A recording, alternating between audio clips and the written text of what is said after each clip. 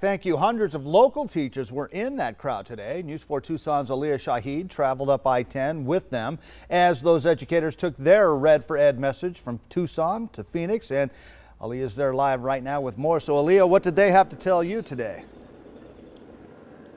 Well, John, they had a lot to say. I can say as someone who was in that crowd, it was absolutely massive. And as you said, full of teachers from Tucson. They tell me they came out here, they made this journey to fight for their kids. Red for Ed! Red for Ed!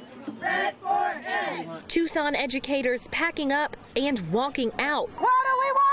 Funding! To the streets of downtown Phoenix, joining a crowd of 50,000 who say they all came for the same reason. We support education. We need to fund the entire school. Support our children because they deserve better classrooms. We want more funding. Yeah, and some support, a little love. Red for Ed! Red for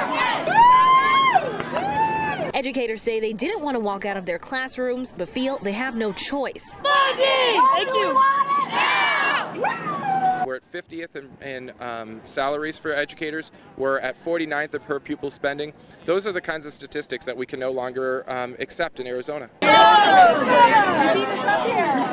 As school closures continue statewide, one Tucson educator says she wants people to know she's not walking out on her kids, she's walking out for them. I have colleagues who have holes in their floors. We have termite damage in our walls. We have textbooks from 2003, and it's not okay. And our kids deserve the dignity to come into a well-maintained building and to have new materials that prepare them for the 21st century. Red for Ed!